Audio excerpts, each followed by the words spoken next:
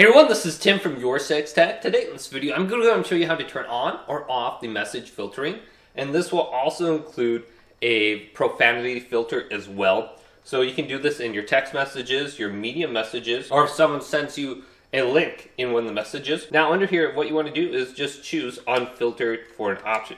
But you also have like medium, mature, friendly, unfiltered. Now to get to this specific area, let's go to the home screen and then go to settings.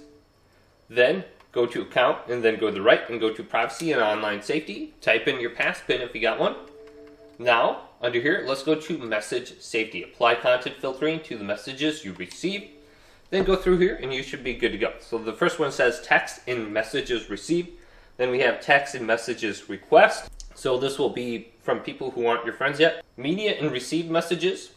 Media and message requests. Web links and received messages.